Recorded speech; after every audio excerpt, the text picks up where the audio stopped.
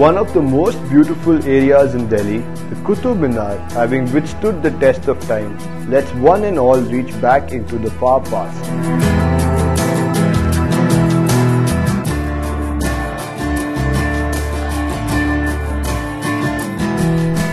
Taking over 20 years to complete, the Qutub Minar was built around 1200 AD. Once the biggest landmark of the capital, it was visible from miles around and rises to a height of 72.5 meters.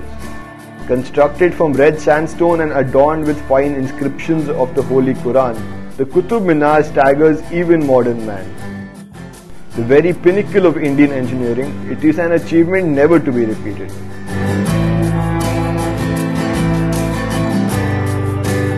The Qutub Minar complex contains many other monuments and tombs in various states of repair from different periods of time.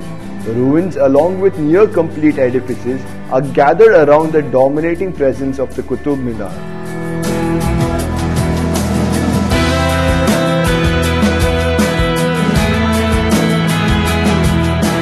The famous iron pillar belongs to the 4th century AD and is situated in the courtyard of the Qawatul Islam. Seeming like a replica of the Minar in iron, it actually predates it. An interesting legend is that anyone who can encircle the entire column with their arms and their back towards the pillar can have their wish granted.